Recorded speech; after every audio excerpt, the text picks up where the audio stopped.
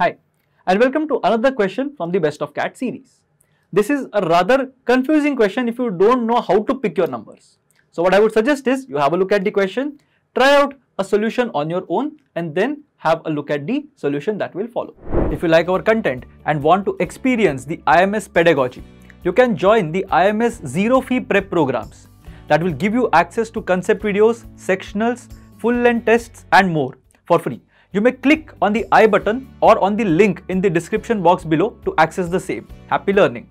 Now if you look at this question is rather straightforward. There are three consecutive positive integers and this consecutive is going to play a key role when we go ahead with the solution. The product of three consecutive positive integers is 15,600. You have to find what is going to be the sum of the squares of these integers. Now the values are all pretty large in the options and they are not exactly very good looking values, so to say. So you are in for a nice calculation ride when it comes to this particular question. But if you have a good sense of numbers, you should be able to crack this question in the next step itself. Because what you have to understand is whenever we are multiplying three consecutive integers, what happens in that case? Let's say that the three consecutive integers are n minus 1, n and n plus 1, let's say. Now, if you are multiplying these three terms, what are you going to get as the product? You are going to get n into n minus 1 into n plus 1. I'm just writing it for the sake of simplicity. Now, if I actually multiply these terms, what am I going to get? N into n square minus 1. N minus 1 into n plus 1 is n square minus 1, which in turn is going to give you n cube minus n. But this n cube minus n has been told to us to be 15,600. Now, I need something in the form of n cube minus n, and this is where your instincts will take over. A lot of people who are extremely good candidates will immediately figure out that n has to be 25. How do these people figure it out? That is basically what I am going to explain next. So, if you look at n cube minus n, it is obvious that n cube is going to be a large number and n is going to be a smaller number. Because if you look at even the first few cubes, you will see that say 5 cube is 125, 6 cube is 216, 7 cube is 343. As you progress, you will see that the cubes tend to become larger compared to the number that is being cubed in the first place.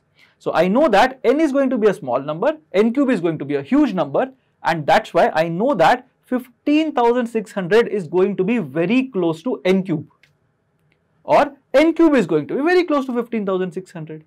Now, what is a number whose cube is going to be very close to 15,600? That is the question.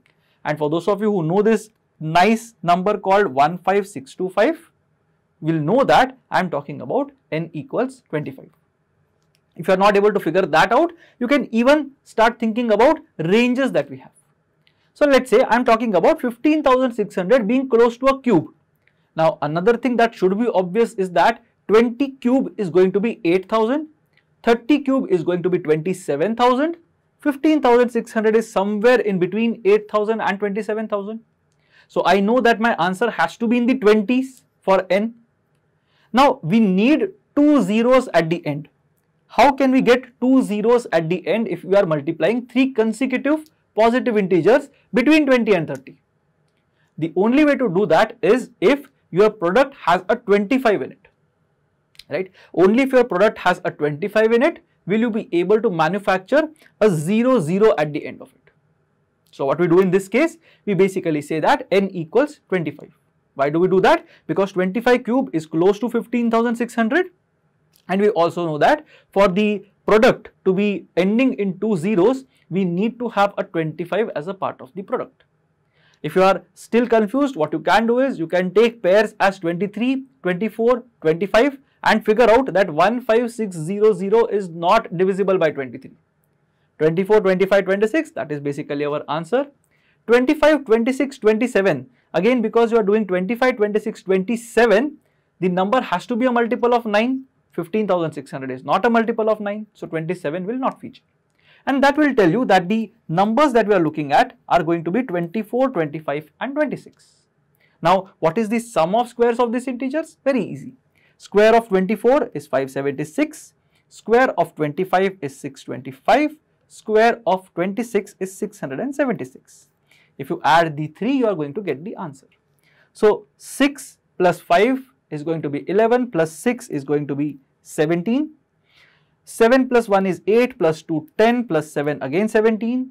1 plus 5 6 plus 6 12 plus 6 18 will give us 1877 as our answer. So option 4 is going to be the correct answer here. What you can also do in this particular case is that you can divide 15,600 into its constituent elements and then try to see if you are able to get 3 consecutive integers. 156, if you are aware of numbers, is going to be 12 into 13 into 100, and then by simple manipulation 12 and 13 are separated by 1, 24 and 26 are separated by 2. If you pull out a 4 from 100, you are going to be left with a 25. If whatever I have said at the end makes sense to you, then I am sure you will be able to crack this question within a glance. Now there is another question that is of a similar nature that has been attached at the end of this video for you to try out on your own. Do give us your answers in the comment section below.